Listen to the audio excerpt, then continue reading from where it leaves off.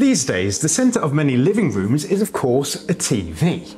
But regardless of where you put it, because of all the extras that go with it, things can get messy very quickly. But what if we could make all of this go away, leaving us with a beautifully minimal living space?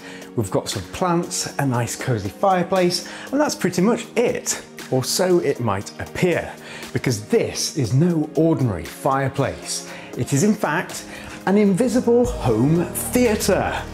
As this video includes an ad from LG, we've got a massive 75-inch LG QNED Mini LED TV inside here, as well as a homemade 5.1 surround sound system with 2 subwoofers, and it even includes a built-in gaming PC, Blu-ray player, PlayStation 5 and more, all in one nice neat package that, when you're finished viewing, can be closed up to be hidden away, leaving us with a beautifully minimal living space. And the best bit is that it is of course all DIY. Let's get to it. As you may expect, wood is the ideal material for the main structure of this build, and we'll be starting with 2 long lengths of planed 2x4 pine. These are going to effectively be the legs of the unit, as they all provide strong structural support for everything from the folding side speakers to the TV itself. To hold them parallel to each other, the plan is to screw them to a large sheet of MDF. This stuff is 18mm thick, so it's pretty heavy, but it's worth it as it will make the unit super strong.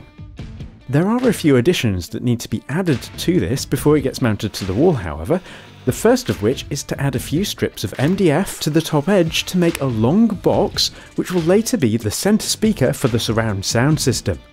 Above the speaker is going to be a chamber that houses all of the hardware that's going to be hooked up to the TV, such as a PC, console, amplifiers and more. But more about this later. So after a good old sand down, it can now be primed and painted with the final colour. I'm going with a deep bluish grey, as being a dark colour, it should be fairly unobtrusive when watching the TV, in addition to looking super modern. While it is far from finished, we can at this stage bring it indoors, which is just as well as there appears to be a storm on the way. This is absolutely a 2-man job, but thanks to help from the original Perks, it goes up without too much trouble. Now before screwing it in place, it's worth noting that there are various electrical wires in the wall as well as a water pipe embedded inside it, so it's very important to mark out the danger zones so that no disasters occur. If you ever end up doing a project similar to this, it's always worth consulting with an expert before drilling into walls, just to be on the safe side. Thanks to the pine legs, all of the unit's weight will be placed upon them rather than the wall, allowing the wall to merely prevent the units from falling forwards. Still, it's vitally important that it's done securely. Any failure here could result in you getting squashed by a TV, which would be a pretty lame way to go. So again, consult an expert if you ever do anything like this yourself. So, with the unit now mounted extremely securely onto the wall, we now need to start thinking about the next step, which is of course to add the speakers. Now, when building any kind of speaker, one of the hardest things to do is actually choose the right speaker drivers, as there are literally thousands of options out there, and their selection has a huge influence on the overall sound quality. Particularly as most drivers have a limited frequency range that they can actually reproduce well. This is why speakers often consist of multiple drivers, each handling specific frequency ranges. So after much research and some help from the guys over at Sound Imports, I've settled on a selection that should punch well above their weight considering their cost, and you can find links to all of them in the description below. Focusing on the drivers for the centre channel for now, I've got a single Dayton Audio Air Motion Transformer tweeter for high frequency detail, which can be paired with dual Dayton Audio reference drivers for smooth vocals. Using an app like Q Speakers, we can see that the ideal sealed enclosure volume for these mid-tone drivers is 2.5 litres, so we can use some dividers to make sure that each one has a chamber of this calculated air volume, and while the glue sets, we can sort out some holes for the drivers. Pinning a router in place to some MDF with a screw allows us to use it a bit like a compass to make the required recessed holes for them, although as the AMT tweeter is square, a jigsaw is more suitable here. Once this has been painted, it too can be glued in place, though I'm using some screws as well to ensure that it's a tight fit with no air gaps, with the only caveat being that they need filling afterwards so that they can't be seen. Now unfortunately we can't mount the drivers yet because once the filler has dried it needs sanding down, which would of course just get the drivers all dusty and we don't want that. So in the meantime I think we can start working on the side speakers that are the method by which we can also hide the TV. These too can be mainly built out of MDF, although the side that the hinges will be attached to need to use the same 2x4 planed pine as the main unit, giving the hinges something structural to be mounted onto. While most strong hinges can be made to work here, I thought I'd invest in some fancy heavy-duty concealed hinges to go along with the whole invisible concept, so that they will only be visible when opened.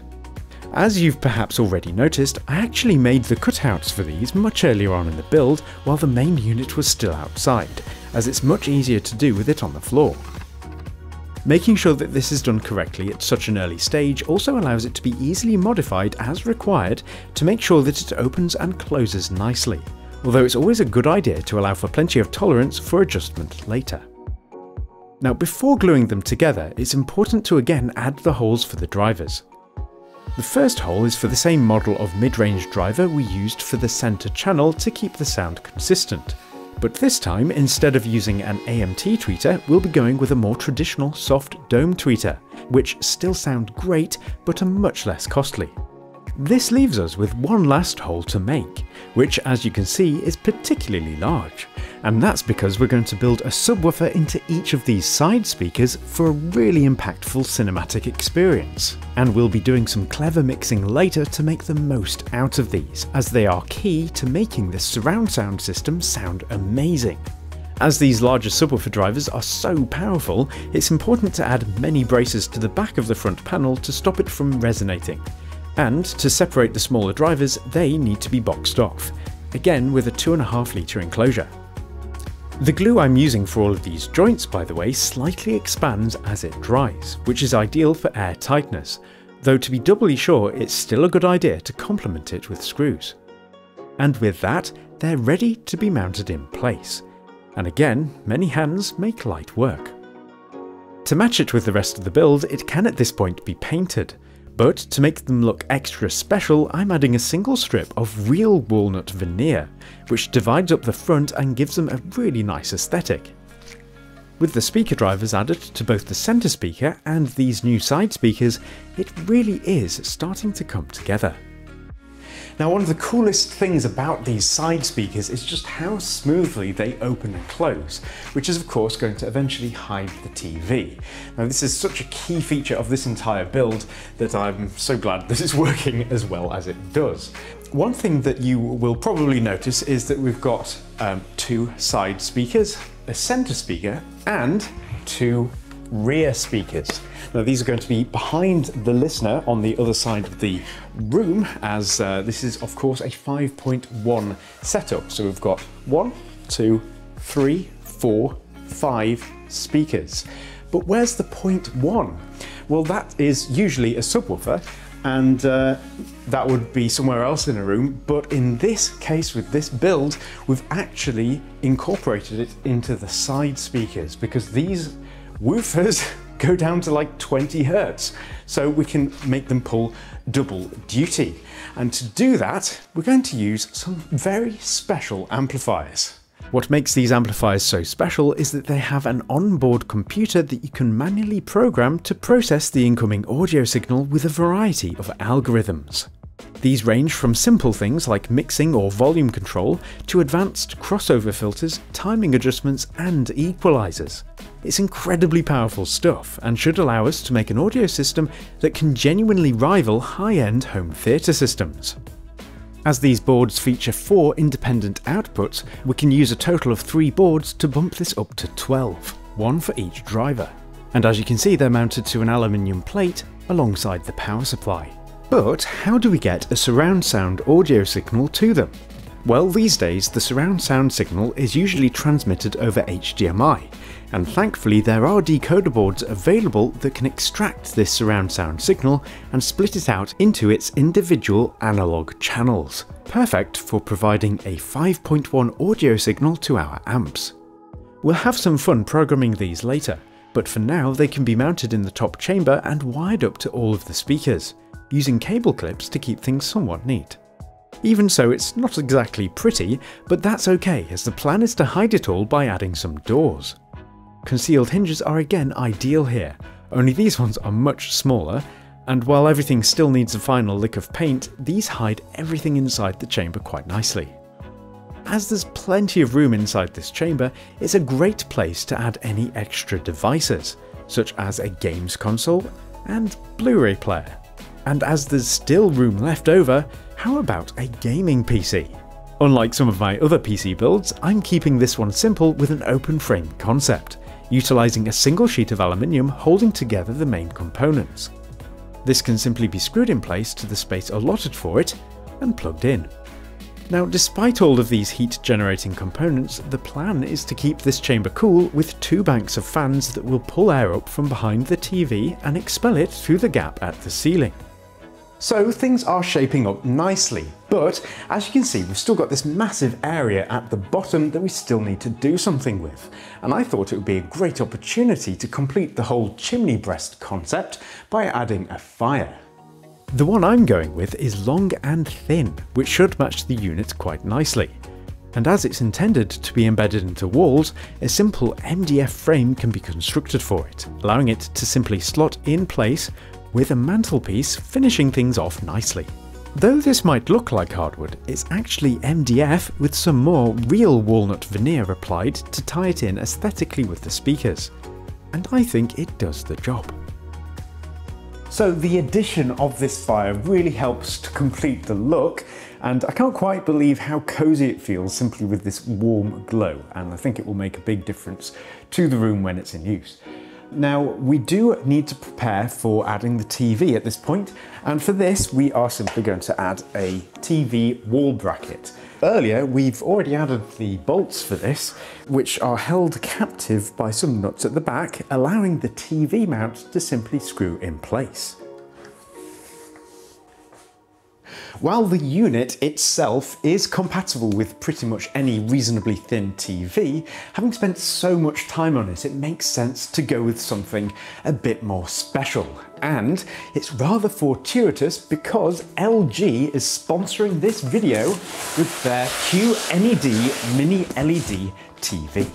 Now this thing not only features quantum dot nanocell technology for fantastic colours, but thanks to the mini LED backlight, it can actually darken various parts of the backlight to result in really deep blacks, which isn't something that most LED based TVs can do. So fantastic to see it here, and I'm looking forward to seeing how it performs when it's on the wall. This is definitely a two-person job. One of the coolest things about this TV is just how thin it is over its entire back side, which means that for projects like this it's perfect as it can just slide into its allotted place, and then it won't get in the way when the speakers fold inwards. To get the most out of its mini LED backlight, it's got Dolby Vision IQ, which can intelligently adjust the picture settings depending on the ambient light in the room and the content on screen, so that it always looks good whether on a sunny day or a cozy winter's night. Now if you like gaming, it is a great option as well. It's got a inbuilt game optimizer, which gives you all these stats. So presently we're running at 64 frames per second on the PS5. And the reason why you can tell that is because it's got AMD FreeSync. So it actually only updates the panel when it receives an image from, in this case, the PlayStation 5.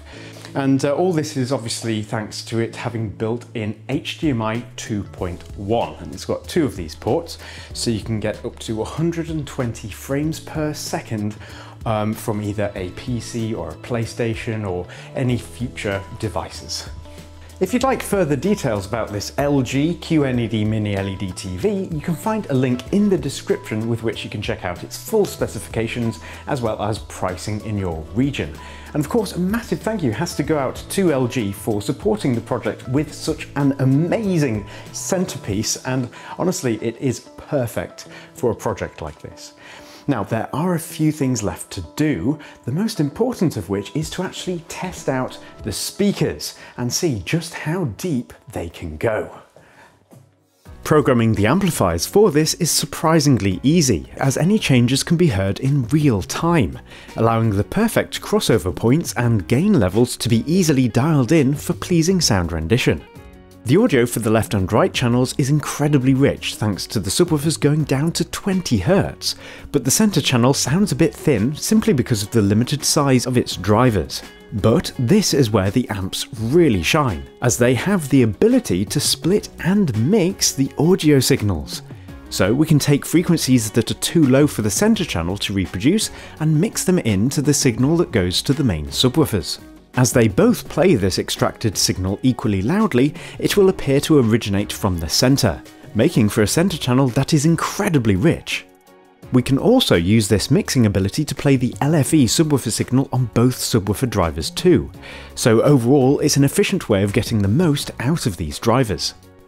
Some of you will have noticed that I've gone with a sealed rather than ported design for these subwoofers, and the reason for that is for tighter bass, and also because the room size itself boosts space, so having the sub sealed results in it being flat down to about 25 Hz anyway, rendering a port somewhat unnecessary, and it does sound fantastic.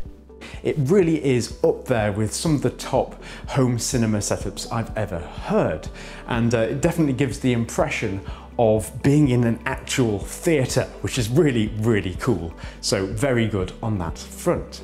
But this does leave us with one last thing now, which is to see how invisible it is when it's closed up.